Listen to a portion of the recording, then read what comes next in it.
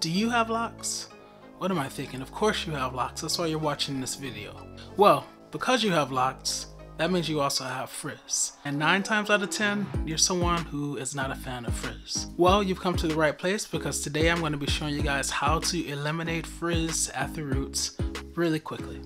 Let's get it. Welcome back to the Atreyu Locs channel. Hi, I'm Atreyu, a semi-freeformer who's dedicated to bringing you the best tips to grow a healthy set of locks. If this is your first time here, make yourself comfortable. I'm glad to have you. So, like I said before, today I'm going to be showing you how to get rid of frizzy dreadlocks, how to get rid of the frizz using one method, and that method, I'm sure you guys are all wondering, will be the needle and thread method.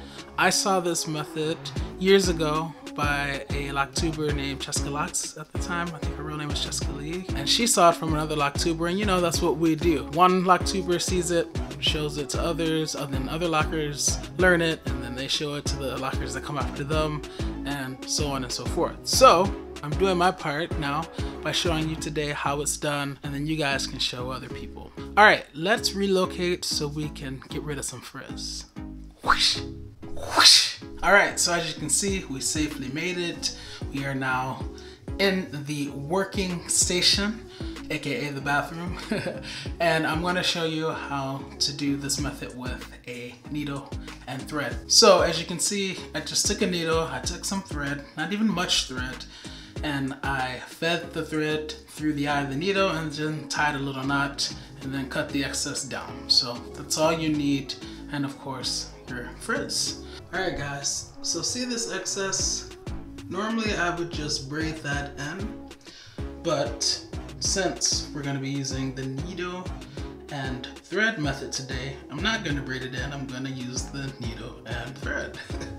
So basically all you do is take this and you can kind of just twist it a little bit into its own little curly Q like that. Alright, so we got the little curly Q. Now you're going to take your lock and the needle and go through a section of your lock, part that's already locked, and then you're going to open your loop up like that.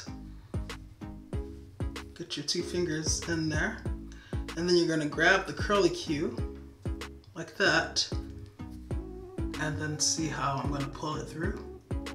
And you can hold your roots if you're worried about them, you know, too much tension on your scalp. But basically you're just going to pull that through. And now the excess is going through the lock. And you're just going to repeat the process, okay? So take your needle and thread again, go through another section of your lock, like that.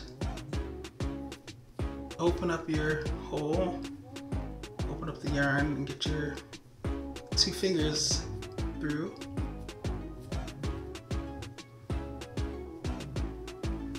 And then grab your curly Q,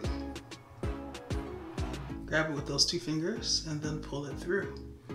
See how it's the hair, the excess hair, the frizz is in the hole, so that when you pull it through, it goes through the lock, and now it's out again. Okay? And you're just gonna keep doing that.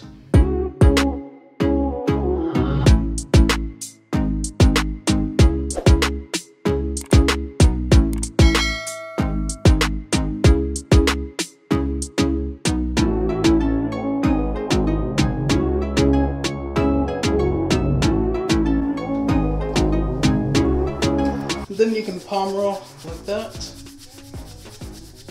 And now that excess is going into the lock. So yeah, you can do that with all of the locks. Maybe you have a lot of new growth. Maybe your hair grows away from your locks. And you don't really want to do a retwist. You just kind of want to eliminate some of that frizz. Well, you can use the needle and thread method to eliminate that frizz by pulling it into the lock, okay? All right, so that's how you eliminate frizz using a needle and thread. For those of you who are bothered by frizz, I know many of you are not, just like I'm not, but for those of you who are, I'm interested in knowing what methods you use to eliminate your frizz. Of course, it's only temporary, but what is your go-to method for getting rid of frizz? If you choose to love, do so unconditionally, because loving with conditions conditions the heart to not really love at all. By the way, if you guys are interested in hearing about my seborrheic dermatitis that I was recently diagnosed with, definitely check out the end cards at the end of this video. This is Atreyu Locs, and I'll see you in the next video. Peace.